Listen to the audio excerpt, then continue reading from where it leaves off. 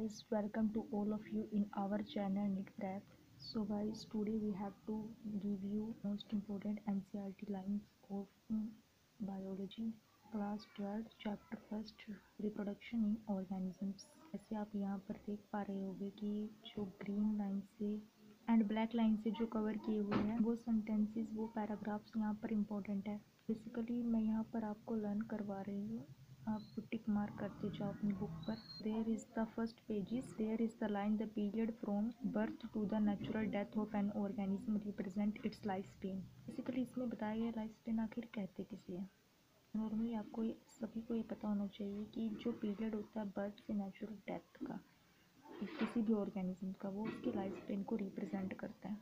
सो ये इम्पोर्टेंट है, you have to note down this. Next is similarly, यहाँ पर देखो लिखा हुआ है a mango tree has a much shorter life span as compare to a people tree.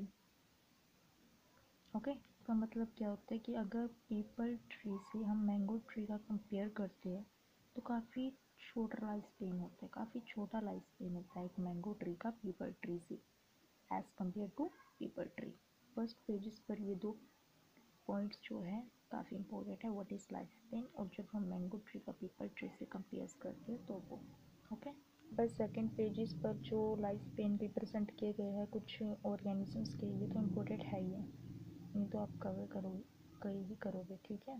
कि आपको पता ही है कि चैप्टर कौन सा है, reproduction in organism. So basically बात यहाँ पर किसकी होगी, रिप्रोडक्शंस की। एंड ये बेसिकली कितने टाइप्स की होती है इन सब की वो कवर किए हुए हैं, आप इसे नोट डाउन कीजिए साथ साथ में मेरे साथ, ठीक है। यहाँ पर बताया गया है कि what is reproduction. Reproduction is defined as a biological process in which an organism give rise to human similar to itself. इसमें जो रिप्रोडक्शन है वो एक बायोलॉजिकल प्रोसेस है। बायो मीन्स लाइफ की जो आपकी प्रक्रिया है, कैसी प्रोसेस है, में एक ऑर्गेनिज्म अपने ही जैसे ऑफस्प्रिंग को young one similar to itself, जो खुद के जैसे को जन्म देता है, सो वो रिप्रोडक्शन कहलाता है। ऑफस्प्रिंग क्या करेगा, the offspring grow mature and in turn produce new offspring. Offspring यहाँ पर ग्रो भी करेगा, मैच्योर भी होगा और वो प्रोड्यूस कर जाएगा न्यू ऑफस्प्रिंग के अंदर। दस there etch A cycle of birth growth and death. यहाँ पर एक साइकिल रिप्रेजेंट होता है, फर्स्ट क्या होगा, birth, then growth, then death, एक लाइफ की प्रोसेस चलती है यहाँ पर basically. The next is reproduction enables the continuity of the species generation after generation. तब ये रिप्रोडक्शन को इनेबल कर रही है, उसकी कंटिन्यूटी को स्पीशीज में generation after generation. Okay, so I hope आप अच्छे से अंडरस्टैंड कर पा रहे हो कि रिप्रोडक्शन आखिर होता क्या है।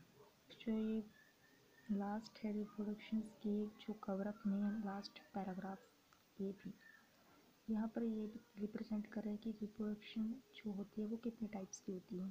Basically two types, sexual reproduction and asexual reproduction. Firstly यहाँ पर बात की गई है एसेक्सुअल रिप्रोडक्शन की। वो क्या बता रही है, when offspring is produced by a single parent with और without the involvement of gamete formation, the parent with और without involvement of gamete formation the reproduction is asexual.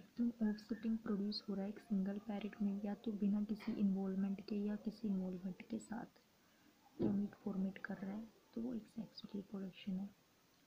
And the next is asexual reproduction, when two parents, that is opposite sex, it's mean male or female, participate in the reproduction and also involve fusion of male and female gametes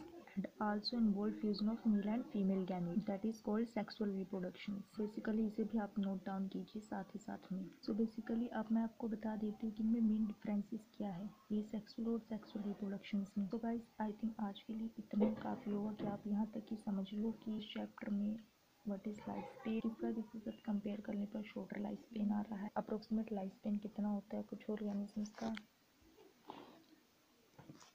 and basically what is reproduction and what is type of reproduction, कितने kinds होते हैं उसके, कितने types होते हैं। तो कल basically मैं आपको पूरा स्ट्रक्चर्स प्रोवाइड कर दूँगी इससे रिलेटेड, जो रिप्रोडक्शंस है वो जो दो टाइप्स के होते हैं, सेक्सुअल एंड एसेक्सुअल, आगे इनके कौन से टाइप्स होते हैं, ऐसे पूरे चैप्टर्स को कवर अप किया जाता है। एंड बेसिकली जो भी इंपॉर्टेंट होंगे सब नोट्स प्रोवाइड कर दिए जाएंगे। Till then you can note down this and keep learning.